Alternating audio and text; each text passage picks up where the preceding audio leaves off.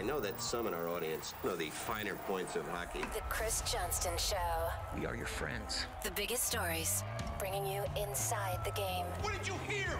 The Chris Johnston Show. Powered by Sports Interaction. Wanna bet? What is going on? Here's Chris with your host, Julian McKenzie. Part of the game. We have a lot of trade talk to talk about today. Erik Karlsson's going to come up. Jakob Chychrun's going to come up. I'm going to ask you about Jesse Puljujärvi, Patrick Kane and his situation. And of course, it's Monday, so we're going to have questions for Ask CJ. Before I start with Erik Karlsson, though, for those who didn't realize, CJ put out a report over the weekend saying that the Sharks and the Oilers have reignited some talks potentially about Erik Karlsson. I would like to know, when you get that piece of information and you put it out there in the internet, what's that feeling like? What's that adrenaline feeling like? It's pretty cool. I mean, you know, I'm a bit of a veteran, so it's maybe doesn't have the same buzz as when I was younger, but it's still pretty cool. I mean, you just know your phone's going to blow up, you know, from people commenting on Twitter, but also people texting you and the whole like. I mean, it's fun. It was on a Saturday where I really wasn't otherwise working, so it kind of chewed up a couple hours that I didn't expect to work. But I mean, that's the job, and honestly, I'm not complaining about that. It's look, this is a crazy time of year. I think I've gushed about this a bunch, but like there's so much going on. There's a lot of information flying around. I'm obviously pestering a whole bunch of people around the league. I'm starting to count down until March 4th, if I'm being honest. I mean, the trade deadline is fun, but it gets long some of these days. So Saturday was interesting. You know, but I'm confident in the report. There's no issues there. I mean, it's, you know, everyone immediately wants to weed through and say, well, what's the likelihood of this happening? That wasn't the spirit of what was said. I mean, what's really notable to me is this is at least the second time this year that I'm aware of that the Oilers have engaged the Sharks or vice versa on, you know, figuring out if there's a fit with Erik Karlsson. And obviously it's not an easy one with the salary commitments and the money and all that stuff. But, you know, the fact that they've tried once and are trying again, and it's, you know, 2.5 weeks, 3 weeks to the trade deadline, you know, pretty notable that that's where the Oilers' minds are at. And, you know, we'll see where it goes from here. Here's what I'm curious about, right? Like Erik Karlsson on that team, which we know is charged offensively as it is with two of the best players in the world. I mean, in Leon Draisaitl and Connor McDavid, obviously. And we gush about the power play a lot. And I'm not saying it's absolutely perfect, but we would see a guy like Erik Karlsson get plugged in there. But like, I wonder, it's kind of a weird, ridiculous question to ask, but is an offensive defenseman of Erik Karlsson's caliber the player that the Oilers need compared to like a defensive defenseman? Well, that is the question to ask. I think it's the question they've been kicking around inside the Oilers' brain trust for months now is, you know, if the team has a deficiency, it's probably in its ability to defend. But the flip side of that coin is that I don't think there's anyone that can go head to head with them when they're at their best offensively. I mean, you mentioned Draisaitl and McDavid at the top of the scoring list. You've got Zach Hyman and Ryan Nugent-Hopkins in the top 15 in league scorers right now. Erik Karlsson's fourth, as we're recording this at this moment in league scoring. You could have 5 of the top 13 or 14 scorers in the league on one team. You know, it would be a great experiment. I don't know if it would work. Honestly, I'm not sure that they know. I mean, the flip side too, Julian, when we talk about who else they might get is if they go and trade for Joel Edmondson, to name, you know, a left shot defenseman that's available. Like, does that, and I say this with respect to Joel Edmondson, does that really make them a better, like, he is a good defensive player, but how much does that change about the team overall? I mean, if you're getting Erik Karlsson, like, look at, he's averaging over 25 minutes a game right now.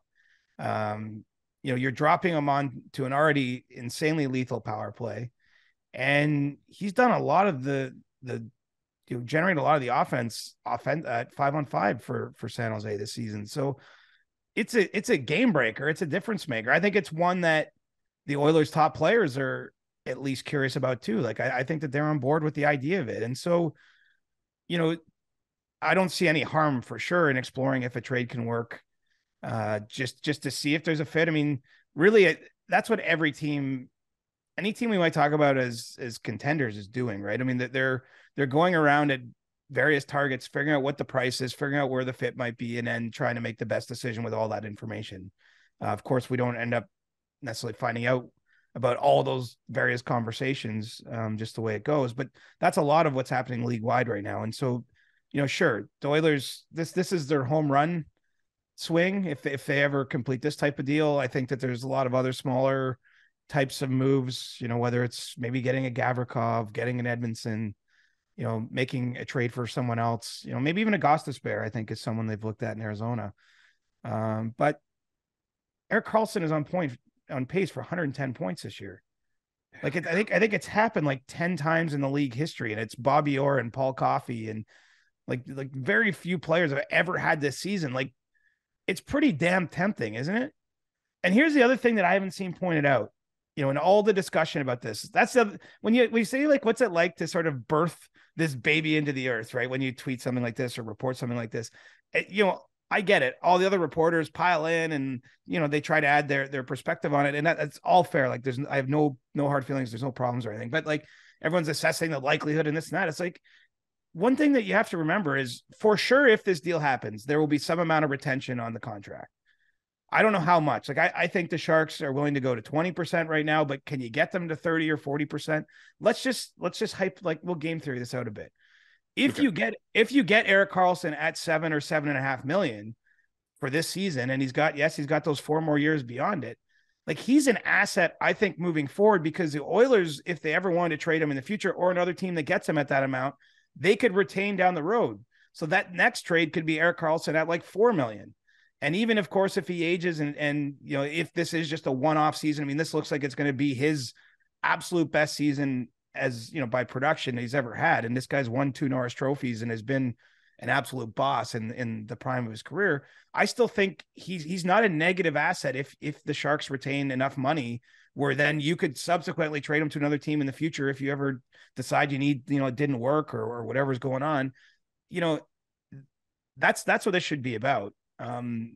It's not just, yes, you're assuming the risk of those years, but I think that it's not, you don't own him at $11.5 million. Like, that's the key part of this. And so let's see where it goes. I think the Oilers really are thinking big. It doesn't mean this can happen. I mean, look, this deal, if it ever happens, will be, I think it'd be like a monster type of deal. Like, you're looking at least 1 first-round pick and multiple young players or prospects, other contracts may be involved to make the money line up. And then you see what the retention is. Like, it would be the kind of trade we don't see every day in the NHL, but, kudos for trying. And man, I would be fascinated to see Erik Karlsson on the Senators. I've seen that before. On the Oilers. We have.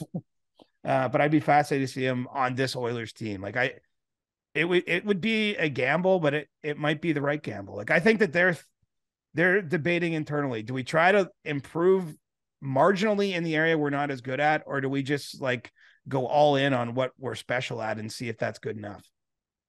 And with no disrespect to Joel Edmondson again, an Erik Karlsson trade way sexier ahead of the deadline than a Joel Edmondson trade. Again, no disrespect to Joel. Well, how many trades are we going to see in this period? And I think we've already seen one for sure, where every team in the league that's also trying to win the cup goes, oh, wow, okay, like, that's real. Like, for me, Tarasenko going to the Rangers is that. Yeah. And he scores, of course, on his first shot in his first game, playing for that team, like teaming up with Artemi Panarin, a player that he's got a history with. I think that is a true, like, potential difference maker move for the Rangers. They were aggressive in doing it. I say this with respect to Bo Horvat, who's having a fantastic season, is a great player. I just think the Islanders aren't a team that they're making that move to try to get into the playoffs. The Rangers are making a move like Tarasenko, giving up a first-round pick for a rental to try to win the whole damn thing. So I think, if a top-tier contender gets Timo Meier, that probably has the same effect. If Erik Karlsson's traded to a team like Edmonton, that has the same effect. But there's only a handful of those moves that, like, the ground shakes a little bit in the league, and everyone's like looking around like, okay, something just changed. And, we know where the Oilers are at. Like, it's not to make this about the Leafs. It's a similar spot to the Leafs. Like, they've had the same core players that have consistently been amazing, and they've won lots of regular season games and this and this and that. And it doesn't last forever, right? The Leafs have, contractual decisions pending on William Nylander and Austin Matthews. Draisaitl, I think, is 2 seasons left. Like it's not, and I'm not saying he won't resign in Edmonton, but if he does, it's going to be at a much higher number. You only have what you have for a small window to try to really go for it. And so I think that there's a case to be made to just, say, F it, let's go. F them picks. Well, I mean, the picks are only so good, right? Like you, even if you pick a good player, usually it's 4 to 5 years before that player really is making a difference in your lineup. Like he might be playing games. Obviously, it depends positionally, but like the Oilers aren't drafting at the top of the first round, right? Like they're at best, they're trying to like get a steal at 21 or whatever. Like, and it might even be beyond that if they have a long playoff run and end up picking 27th or what have you. So, or even 32nd if they win the Stanley Cup. So the point is that like, it's nice to have those picks. It's nice to have a pipeline, but at a certain point, I do think like Tampa Bay has traded a lot of first round picks, Julian, and they got a couple banners, new fresh ones up there at Amalie Arena, and could have had a third one last year, and they could maybe they add it this year. Like I do think that the very top teams, you got to be smart about it. I'm not saying go waste them all on rental players, but Erik Karlsson's not a rental. Like you're adding him with the idea that you've got multiple runs with him and McDavid and Draisaitl like this year, plus a couple more at minimum. And as I said, if it doesn't work out for any reason, if he's not happy, if the fit doesn't work, I think he's still a tradable asset that you can get something back for, because, all of a sudden you're trading him at a fraction of his current cost. Because we've seen teams like Tampa like throw up first round picks for guys like Brandon Hagel. Like, how does that affect Erik Karlsson's asking price? I know you kind of mentioned it. It would probably cost like about a high pick and maybe some prospects. Like I'd like to know, like, if we can paint as much of a picture of what an asking price for EK would look like, and also which other teams have kicked tires on it. Well, there was a report at some point, and I'm not sure who it's from, that it was going to be 3 first round picks. Like I've been told that's just not true. Okay. So it's not, I don't think it's that high. Really, though, what dictates it is how much retention and the salary there is. And I realize this is kind of boring, maybe if you're not into the cap stuff, but like there's real money there, right? Like if they were to retain 50%, which is the maximum they can do, and to be clear, the Sharks, that's a no-go for them. Like I think they've told every team that's even called, like they're not getting near 50%, but 50% would be, but I'm just saying it would be roughly like $20 million in actual money over the life of the contract that they would be spending not to have them on their roster. So, if they get to 40%, and I haven't done the math on each of those levels, it's real money attached to that. And so assets have to come back to reflect that. And I think that's where you find the fit. And so is the best way to do that, a team paying more picks or prospects to make up for that? Or is there a way to do it where they'll take on useful contracts of players to make the money work and maybe retain a little bit less? And so I don't think we can sketch out the exact trade because we don't know what the retention is. But I do think in the situation of Edmonton, you've probably got a player or two off the roster. I don't know if that's like a Tyson Barrie or, Jesse Puljujarvi. I mean, you're going to have to create one way or another. You're going to have to create the cap space to even take Erik Karlsson on. And then, the Oilers have a bunch of young prospects and they have draft picks and it was some combination of their prospect pool and their draft picks, and I know that that's vague, but it's because I don't even know if an official offer is even on the table yet. Like my sense is they're exploring if there's a fit, but I don't know that it is like we're offering you this for Erik Karlsson at 35% retained or whatever it is. I don't think it's got to that stage. And so yeah, look, there's not many teams that can do this in season. There's not many teams I think I would argue it makes sense. There might be one team where it makes sense to do it before March 3rd, and that's in Edmonton. This is a unique opportunity, right? It's Erik Karlsson kind of on top of the world. Like he might win another Norris this year, and I would say that would be out of nowhere for most people.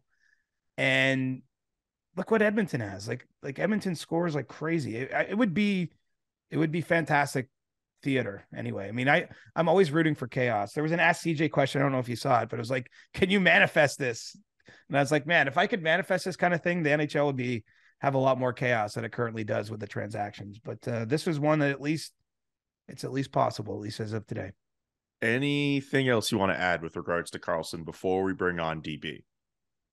I think we'll put a pin in it there, but by Thursday, I'm sure this will have evolved a little bit, and we're just kind of monitor where things go. I mean, it's a big development though that they're back at it, because the team spoke at some point in December, I think around mid-December, maybe a little earlier than that. And at that point in time, I think the Oilers did decide, like, maybe this isn't the right guy, because of the reasons we've talked about. Maybe we should be prioritizing a defensive defenseman and something like that. And then, somewhere along the line here, we've had an all-star break. We've had some of the Oilers' top players at the all-star game where Erik Karlsson represented the Sharks.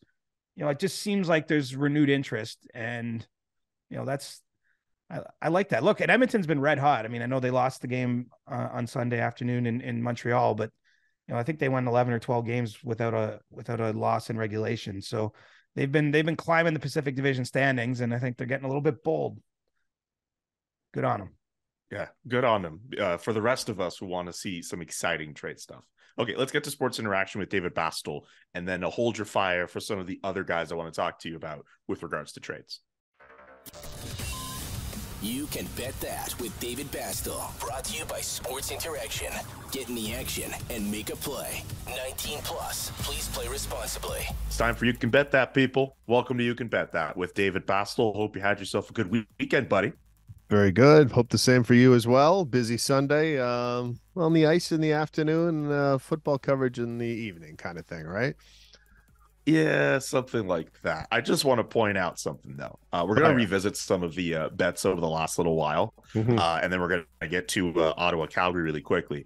But when we did the Rihanna first song prop, I remember vividly Better Have My Money having the longest odds of any of those songs there for the first song, and it ends up being the first song picked. I want to bet with my friend for dinner. And I'm very happy and excited about that. Nice. And what was the name of that song, Julian? Could you tell us? Better Have My Money. I'm not going to repeat the first name. I didn't get in trouble the last time I said the full name, but I don't want the boss man Adam Wild. I don't want Adam Wild getting mad at me for losing out on any ad revenue. I don't know. So on that note of Rihanna's halftime show, so black hair was the winner, red outfit was the winner. Oh yeah. So those are two other things, and congrats on nailing that. That's fantastic. I hope it's a great restaurant, by the way. Tails. Oh, I will make sure it is. Yeah. Tails was the coin toss. So the Tails won their purple Gatorade. A lot of people weren't sure. Yes. Hey, what color was it? It was purple. And the most unique one that we talked about, and we talk about some different ones throughout the weeks and stuff like that, was the Canadians actually scored more goals than the Chiefs scored touchdowns. They did. They had. I would have never have bet that everybody astray. I led everybody astray. I was like, the Habs don't score.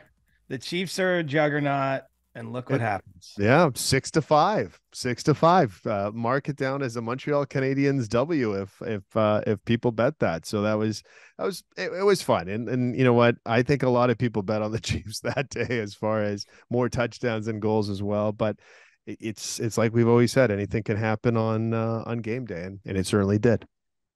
I'd like to know what happened Saturday night with the Edmonton Oilers. Just Yeah, this is true. That was not much of a Sunday afternoon performance. I was going to say Montreal Saturday night. Who knows, right? I don't know if maybe a good night at Ziggy's. Yeah, probably maybe. So see how quiet Chris got. Yeah. Well, I've had a few good nights at Ziggy's. I would have. I know you've had it a few nights. I'd have a hard time believing a group of professional athletes would have a good time in there, but if you're a middle-aged sports writer, that's the spot. That is. Hey, speaking of just to wrap up Super Bowl quickly, our odds are out for next year's Super Bowl already. In order, Kansas City, Buffalo, San Francisco, anywhere between 4.5 to 6-1 odds.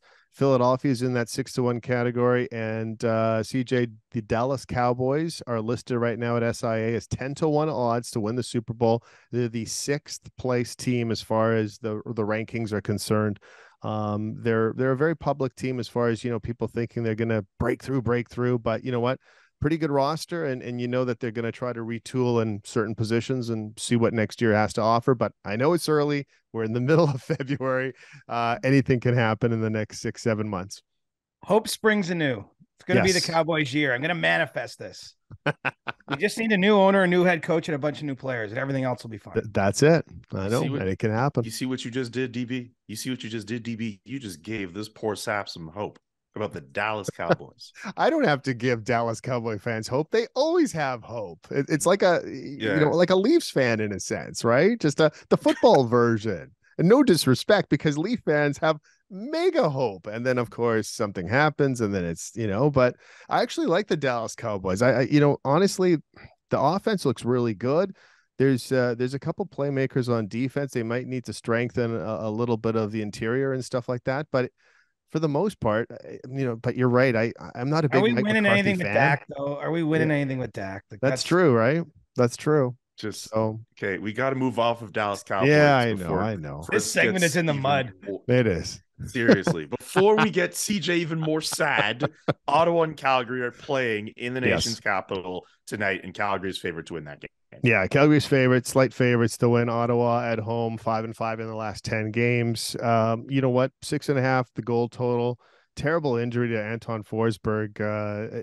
I haven't heard of tearing 2 MCLs in the same play. I mean, holy smokes. He just, I'm glad he has a contract though, so that's good. But any leans on the old Canadian matchup, CJ, in the nation's capital? I will guarantee more goals will be scored there than touchdowns scored in any NFL game on Monday. That's fair. That good evaluation. I like it. Big win in Calgary, had a big win in Buffalo too. So yeah, making that. Yeah, they need the wins. They need the wins, absolutely, considering how they keep starting and stopping. I mean, I'm not going to bet on the game as someone covered that team, but hey, I can understand why people will favor the Calgary Flames. Don't forget to check out sportsinteraction.com/SDPN for all the best odds before game, in game, and the best props. sportsinteraction.com/SDPN. I'm a bit nervous about mentioning this next player, Jakob Chychrun, only because we know over the weekend he was scratched from the Lost Coyotes game and I'm not just saying this. This is what the Coyotes said, trade-related reasons. So that is very likely you could be listening to the show and he may have already been traded. Maybe not, but maybe he might have been. What do we know about Jakob Chychrun right now? Yeah, it almost is like, do we have to make this really quick in case it's just totally, by the time it's even released, it's just dated? What I can tell you is this. I've never heard a team actually announce trade-related reasons. Obviously, we've seen a number of players over the years have been scratched under similar circumstances, but I've never heard it termed quite that way. And so when you see that on Saturday, a real shockwave goes through, people doing our job, a lot of speculation out there. And the best way to describe it is a cone of silence was dropped around a lot of the key principles that would be involved here. So we're operating a little bit on secondhand sources. I would say that the Los Angeles Kings appear to be the front runner for Jakob Chychrun. He's a player they've had interest in, going back, I think a year and a half since Chychrun's basically been on the trade market for a long, long period of time. LA feels like it has a need on the left side of its defense. Obviously has a number of young players and prospects that it's integrated in its lineup. Chychrun sort of fits the mold. He's only 24, turning 25 in March, but it's signed for a couple more years, could be a good fit there. If there's another team that's still in the bidding, I'm not really aware of it. I mean, we know the Boston Bruins have kicked around on Chychrun and have been knocking on that door, but I have nothing beyond knowing that that's something that's happened to say that they're at the finish line now, or they're, part of this bidding. And I think what's a little strange is that we're recording this on Monday morning and it's 36 hours after the trade related reasons scratch. I mean, usually if that scratch happens, it's because the trade is there may be haggling over like the final draft pick or, some conditions on a pick or something. And the trade is essentially guaranteed. I don't know that that's the case here. I mean, the longer this goes on without the trade, it suggests that, okay, maybe some progress was made, but, from the Kings perspective, I think that they look at this and think nothing has changed. Like, they've been interested in Chychrun. They've engaged the Coyotes on Chychrun, but the only thing that's changed is all of a sudden the player was held out of a game. It doesn't mean that they're right crossing off the last small items of a complex transaction. And so that's basically where we're at. I mean, I wish I had more tangible information to share. If it's sort of like gun to my head, what's going to happen here, I would say that he's ultimately going to be traded to Los Angeles, but maybe there's a surprise. Like maybe there's a dramatic twist at the end. Maybe this is a move made. And again, I'm operating a little bit blind because a lot of the key people involved in this are not saying anything. Maybe this is part of, scratching him is done to try to drum up a little bit more interest, to sort of signal to the other teams that have been interested, like, look, we got something close here. So step up and make your best offer if you're just waiting in the wings. Ultimately, I think we'll probably be able to piece this together a little better in reverse. But as we're living it in real time, it's an unusual set of circumstances. One other element about this potential trade that intrigues me is the inclusion or maybe exclusion of prospect Brent Clark from LA. I've seen a few people say, oh, he's going to be in a deal. Some people have said he's not going to be in a deal. Scott Wheeler, a colleague at The Athletic, Scott Wheeler, was with his wife, was giving birth to their second child, and took the time to announce that was happening and that Brent Clark is not getting traded, which I think is one of the wildest ways you can announce a detail. What's your thoughts on that element of a potential Chychrun deal? I'd be surprised if Brent Clark was there. I mean, look, this is a young kid who played 9 games in Los Angeles before going to the World Juniors, winning a gold medal with Canada, back in junior hockey right now. But, he made a strong impression on the Kings in the fall to crack their lineup out of training camp, and, pretty high draft pick. I mean, I'll never say never, but that one doesn't make a lot of sense to me. And it sounds like the Kings have tried to sort of ease Brent Clark's mind on that he's not part of this potential deal. I mean, there's a lot of wild stuff floating around. I mean, I do think Los Angeles has at least been interested in Vejmelka, the goaltender in Arizona, who, when you look at some of the underlying numbers for goaltenders in terms of goals saved above expected, has performed quite well behind a team, obviously not designed to win a whole bunch of games this year. He's under contract a couple more seasons at a very manageable number. We know about, Los Angeles' struggles in the crease this year, with Cal Peterson being sent to the American Hockey League, Jonathan Quick at the end of his run, finally, his contract expires this summer. Maybe this grows into something bigger. I mean, that's highly speculative, but that speculation is out there. And the one thing I can say is I know the Kings have at least had interest in Vejmelka. It's not to say that this is all going to come together and be a 10-player transaction, but maybe it is. Maybe everything, we went from this like cap strap league where no one changes hands. We've already seen 2 significant trades. Now we've got Karlsson rumors and Chychrun rumors, and maybe that's how this ultimately ends up. But look, the Western Conference is wide open. I think that the element, the sort of, if you want to tie a big bow around what's going on, is, I think if you're in Edmonton shoes, it makes sense to be thinking big. I mean, Los Angeles currently holds down a wild card spot. They have a negative goal differential. Like this late in the year, I don't know that I've ever seen that. So it would be pretty enticing if you're the Kings to say, like, look, our team is performing pretty well, but we have some obvious issues. If they can shore up the goaltending or some of their defensive play, maybe they go on a run. I mean, look, they gave the Oilers all they could handle in round 1 last year. And if you add pieces like Chychrun into the mix, plus a healthy Doughty who wasn't part of that playoff series last year, plus potentially goaltender, I mean, who knows? I think that there's a lot of incentive out there for Western Conference teams that feel like they have a shot, whether that's Dallas, whether that's Winnipeg, obviously the Oilers. We'll see what the Flames do.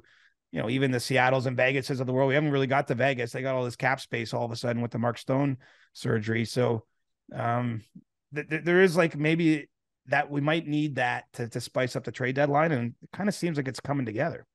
It seems like it. Speaking of Edmonton, what do you have on Jesse Puljujarvi, whose future has been in question for what feels like forever? Well, there's been trade interest on him. Obviously, at this point, we're talking about teams basically taking him for next to nothing or very little. It's not as an asset, befitting of a former fourth overall pick. But that's where he's at, in terms of this being a really difficult season for him offensively. I know he did some interviews back with Finnish reporters talking about how his confidence has kind of been shot. I think he's a prime start fresh, give him a fresh start and see what happens candidate. And he's not that old of a player. And he has strong defensive metrics. So I think at minimum, if you're adding him if you're not adding him as the 4th overall pick, if you're just adding him as an asset you've acquired for relatively little, I think that there's a lot of utility to the player. And the Oilers are at a point where Kailer Yamamoto is ready to come off long-term injured reserve. Even for any trades they make, they're going to have to subtract some salary to add. And so I think Puljujarvi's time is more than likely drawing to a close here. And, it's even possible he's put on waivers. I'm not saying that that's necessarily what's going to happen, but I think if he clears waivers, the way we saw, say, Jacob Vranich clear waivers earlier in the year, Adam Ernie's cleared waivers. I mean, a number of good NHL players have passed through waivers unclaimed this year because they have some salary attached to them. I think that makes Puljujarvi even more of a tradable asset because the team acquiring him could then move him up and down from the HL to the NHL, kind of see where he's at, manage their own cap that way. So, don't have all the specifics just yet, but it does, we're all waiting for a roster move one way or another in Edmonton. And that's unrelated to the Karlsson rumors. It's just that they're managing a cap situation with Yamamoto ready to come back healthy. Okay. One other player I want to mention, Patrick Kane, who I think probably would have liked to have been a New York Ranger as opposed to Vladimir Tarasenko getting moved from St. Louis to the Rangers. Like, it's one thing for us to speculate, like, hey, he might like it.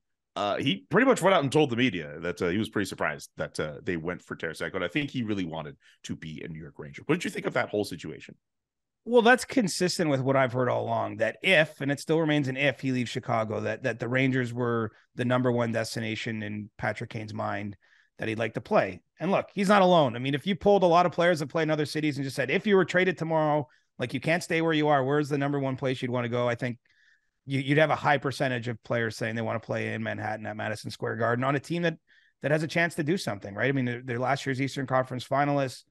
They got quality up and down the lineup. I know at times this year, maybe like a little underwhelming their performance, but this is a team that isn't far off. And so, yeah, I think that you saw a lot of frustration in Patrick Kane in the interview he did with the Chicago reporters after that deal went down, even acknowledging that it's, not the happiest I've been seeing a trade. And, he did say it's one of the places he would have want to go. I'll take it one further for him. I believe it was the number one place he would want to go. And so now we're in a really interesting spot with Patrick Kane because, let's presume this takes the Rangers out of it. I mean, maybe there's a world at the last second, if the acquisition cost goes way down, they get crazy and try to add him too. I don't see that happening right now, but you can't rule anything out in the wide world of sports.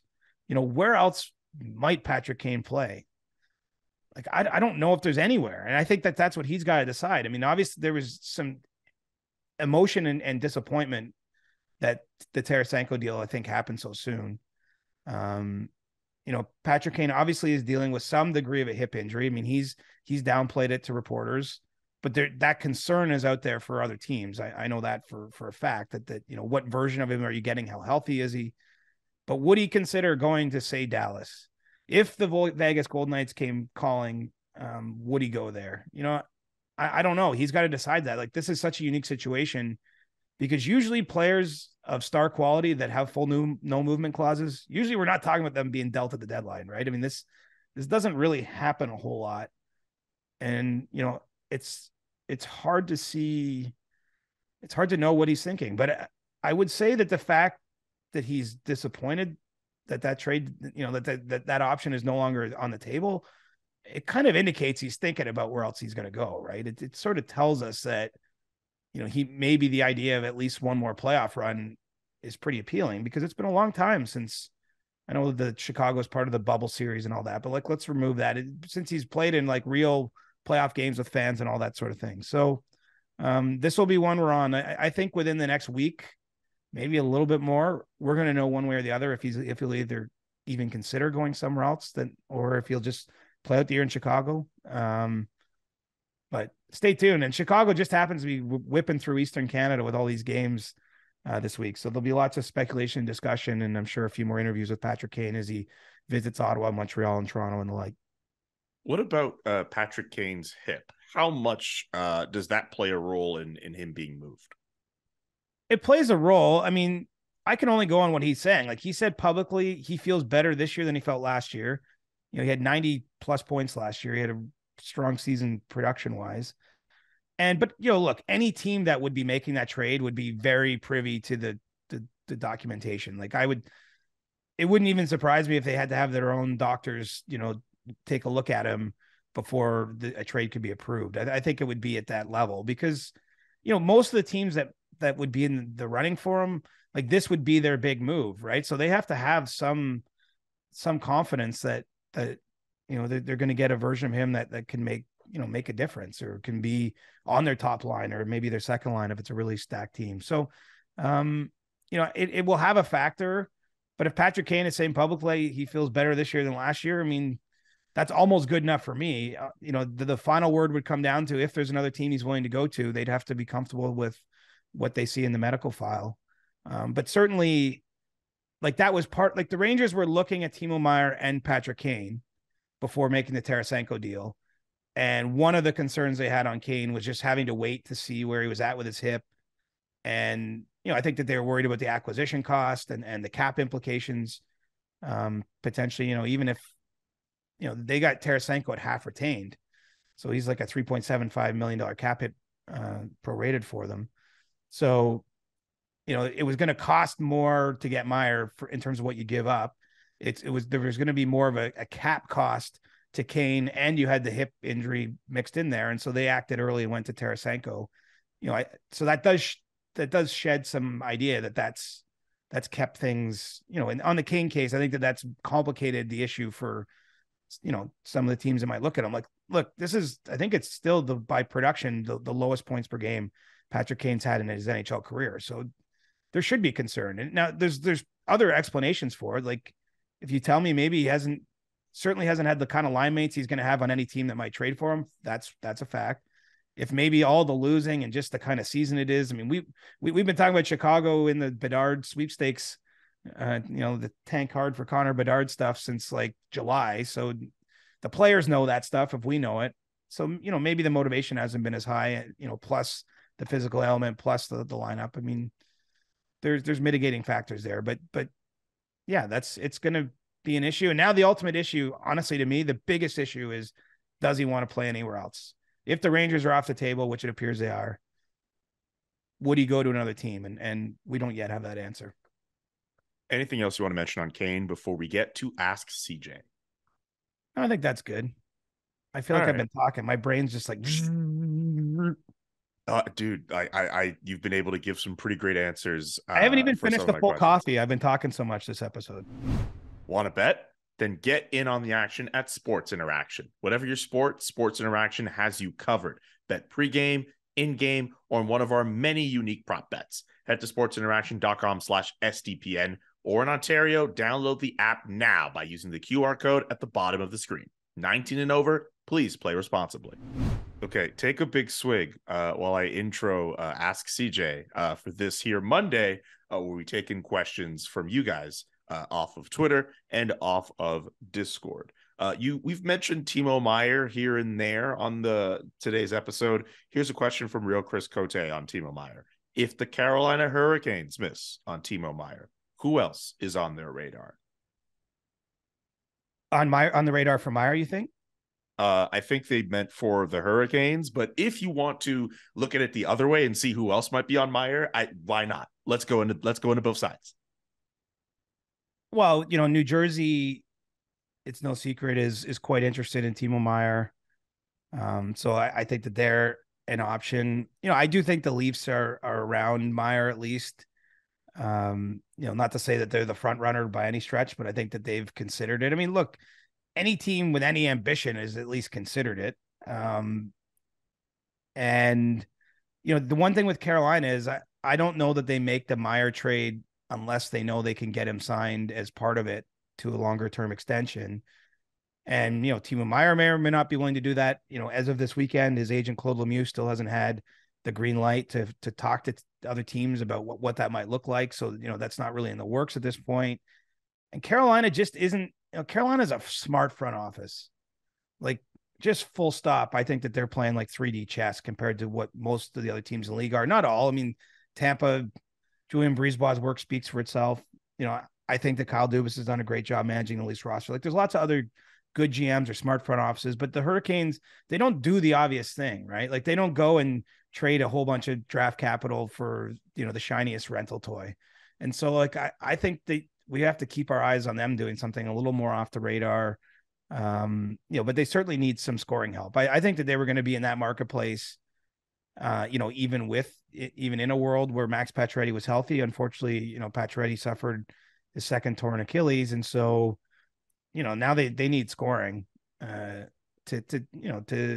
boost their chances. They're a very good team. So I don't know, maybe they look at some of the other options, whether that, like, is James Van Riemsdyk a fit? I'm not sure with the way they play. But I think that they'll unearth something maybe a little less obvious than that if the Meier thing falls through. And at this point in time, we don't know that. This next question, I think, is the hardest one you're going to have to answer. From Taylor Choma, what are your top 5 Super Bowl foods? Pizza. Oh, okay. Chili. Meatballs. Okay. Chicken wings. This is not as hard as I thought it was going to be. I spoke too soon. I don't know. Chips and guac. Does that count? Yeah, I think that counts. I thought you were gonna be mangling your brain, considering how you've gone through all these topics, and you're like, oh crap, I gotta think about Super Bowl food. That was pretty quick. Well, it's the morning after Super Bowl, so I had to entertain which of those items I was gonna have last night. I went for the chili. Good call on the chili. That was kind of like a family tradition when I was a kid. We would always have chili when the Grey Cup was on or the Super Bowl. My grandma would come over too. We'd actually like place small bets, like $1 or $2 bets on the game and stuff like that. So that's nice. From Evelyn Halpert, probably no relation to Jim Halpert from The Office. Do you think the Rangers will make another move? I do think they'll make another move. Another part of the Tarasenko piece, I was mentioning the cap implications of the other players they might have went for, is that they protected some flexibility to make, it will be, in my estimation, probably a smaller move, but I still think that they're well positioned to do something else to maybe help down the lineup a little bit.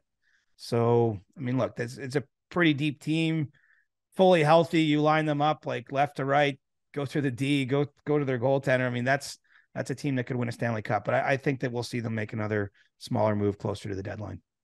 Next one from Mark. Is Matthew Knies good enough right away to make Michael Bunting expendable this summer?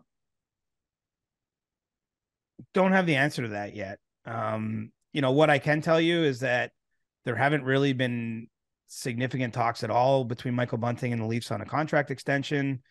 So that suggests that the organization is probably going to leave that decision until after what happens in the playoffs.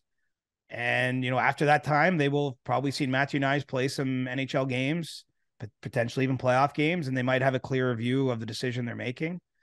But I think the Leafs want to leave open as much flexibility as possible. And entering this summer, they have all kinds of cap space. I think that there's no mystery or there's no question that Michael Bunting would rather, all things being equal, he'd love to stay in Toronto. He's a local kid. He's had a lot of success with the team. I think he's well liked and has carved out a nice role with the Leafs, but they're not even exploring the contract talks yet. So I can't say if there's a fit or not, because they're not exchanging numbers. They're not seeing where the fit is. I think like a lot of things in Toronto, like it's going to be, whenever the last game of the season is in Toronto, man, it's going to be crazy for the next few weeks after that, because in pretty quick succession, there's got to be a decision made on Kyle Dubas's future, and then if there's a world where they're making a change at the general manager, then they have to go find the next general manager in pretty short order, I would think, because, by July 1st, they need to have a contract extension done with Austin Matthews. There need to be decisions on all kinds of UFAs, big and small,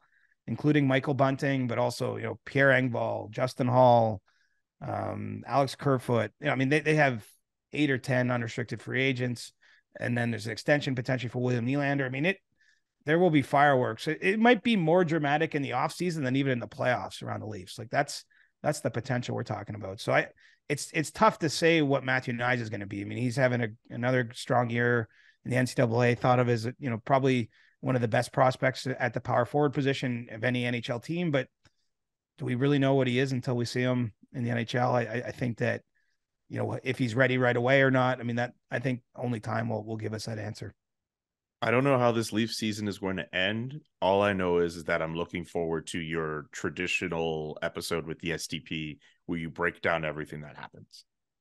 Yeah, me too. I mean, I guess there's ways it's not that crazy. I guess if they go and have a really successful playoffs, if they win the Stanley Cup, there's probably a lot of those questions will have already been answered. Do you know what I mean? Like you're not moving on from your general manager, even if they get to like the third round. Like I think that we'll know that then. It's really more if they lose in the first round again.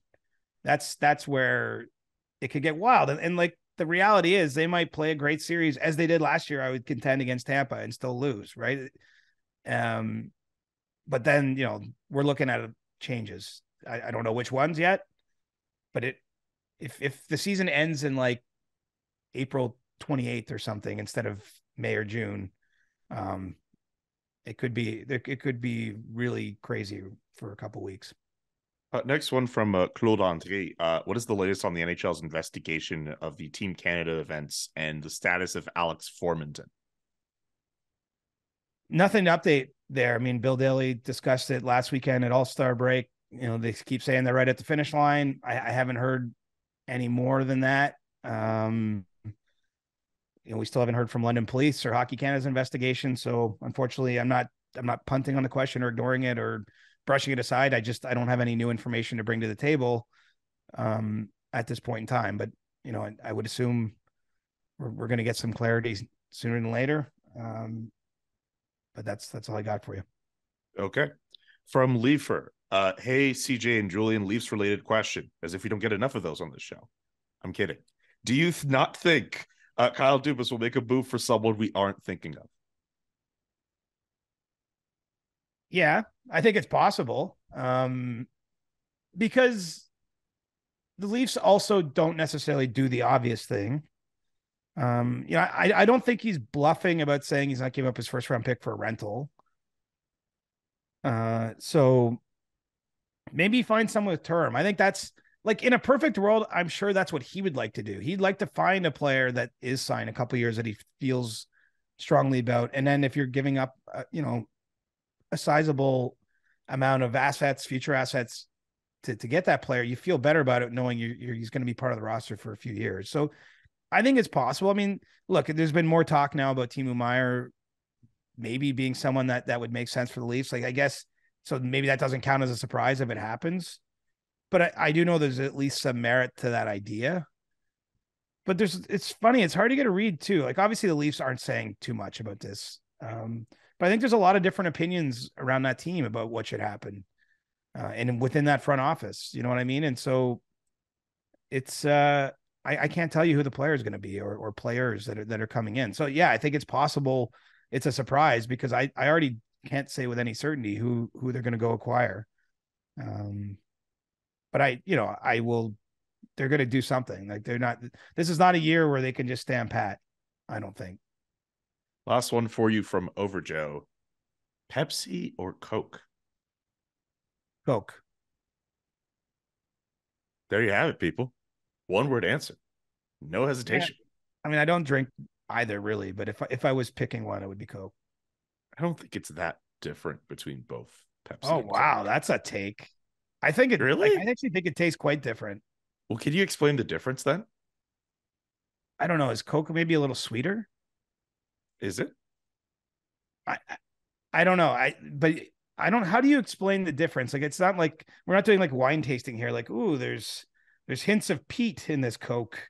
And the Pepsi has notes of charcoal. Like, I don't know how to, like, I don't have the ability to articulate it, but for me, it does taste like I would be very confident in a blind taste test that I would nail it 10 out of 10 times.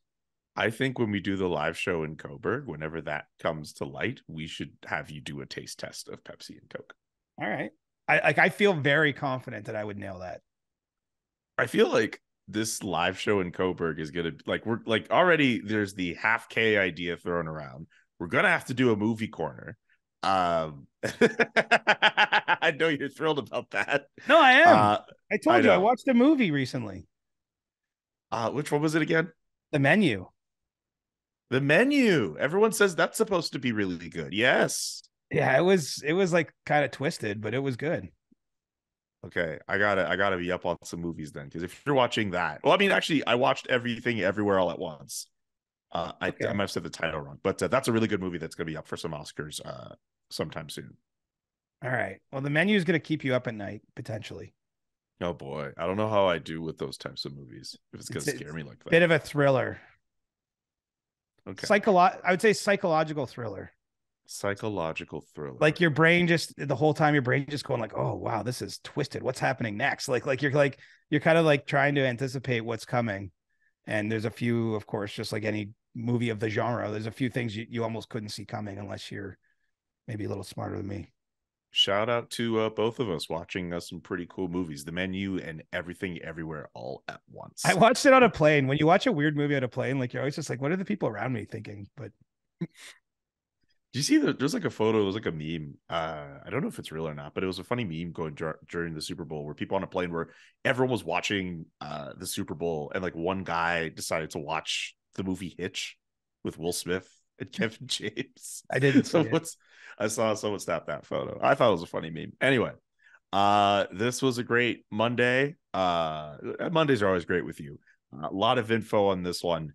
CJ, thank you for. We're gonna have to add in some extra pods, I think, these next few weeks. Like it feels well, because it feels like sometimes the break between pods, like a whole, like we miss like 2 news cycles, just because there's so much going on in the trade deadline period. So I don't know. Let us know in the comment section. Let us know in the comment section. You and producer Nick are pretty damn busy, so I don't know how we can schedule that. But if we can, I'm okay with that idea if we can make it work for everyone's schedules. But also, if the people want it. And that's why I'm saying, like, hey, everyone in the comment section, let us know if you want more pods a week as we deal with all the trade talk and trade activity. Like, if the people want it, like, we got to give the people what they want. Yeah. And we definitely have to do a rare Saturday episode the day after the deadline. I think that's a must. Yes. Just when everything's fresh. Like, we couldn't wait till Monday. Like, that would be too nuts. No, it would be too crazy. There we go. Talking. About subscribe because we're going to be filling. You don't just go pick us like normal Mondays and Thursdays. We're going to drop a special Tuesday or Wednesday or something on you. There's a Saturday coming up. These next few weeks, you're going to have all the CJ show you can handle. You've been warned, people. Subscribe to the podcast if you haven't already. Subscribe to the podcast, whether on YouTube or Spotify or Apple Podcasts, Amazon, or I don't know, however you listen to podcasts nowadays. Just subscribe to the damn podcast and follow us on Twitter. Reporter Chris is Chris's handle. JK McKenzie is my Twitter handle. Follow us on Discord as well. Anything else we want to plug before I say goodbye to the people? No, that's good. That was a lot. That was a lot. I wish I could go for a nap right now, but I got some other jobs to take care of. Damn. I hope you're at least able to take some kind, like even if it's like 20 minutes, take a nap. Mix in a water if you have to. Oh, I try to, 4 bottles of water a day, bud. Hey, that's always good to do. For Siege, I'm Julian. So long. Peace. We'll be back on Thursday. The Chris Johnston Show. Powered by Sports Interaction. Want to bet? Inside the game, twice a week. Follow Chris on Twitter @ReporterChris. And follow Julian McKenzie @JK McKenzie. The Chris Johnston Show.